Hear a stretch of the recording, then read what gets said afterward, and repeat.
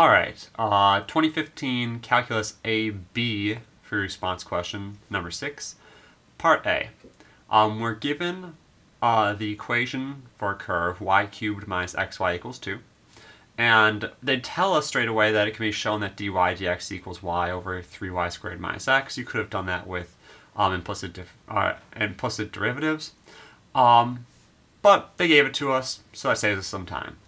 We want to write an equation for the line tangent to the curve at the point -1, 1. So in order to write an equation of a tangent line, I need a point. They give me a point.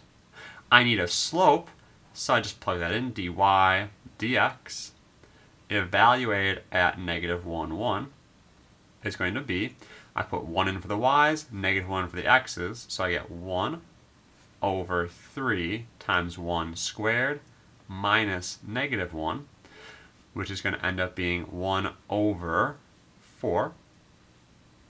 That's the slope. And so I just write out my tangent line. Y equals 1/4